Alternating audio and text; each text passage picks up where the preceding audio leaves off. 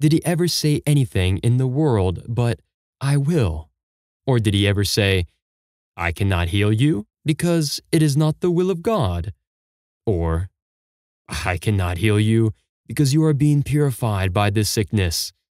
Or, "I cannot heal you because you are glorifying God in this sickness"? There is no such instance in the book.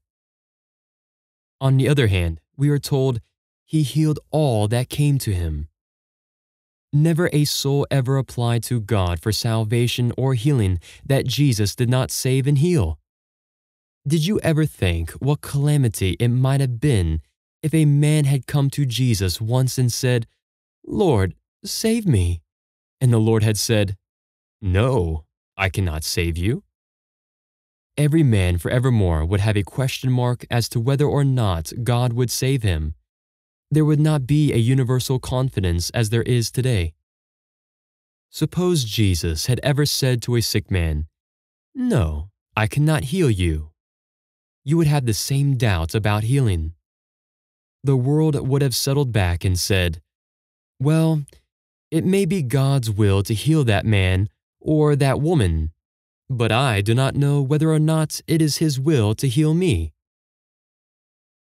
Jesus Christ did not leave us in doubt about God's will, but when the church lost her faith in God, she began to teach the people that maybe it was not God's will to heal them.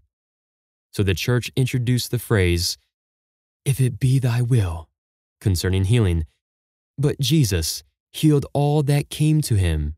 Matthew 4, verse 23, Luke 9, verse 6, Luke 9, verse 11. Notice what it says in Isaiah 35. He will come and save you. Then the eyes of the blind shall be opened, and the ears of the deaf shall be unstopped.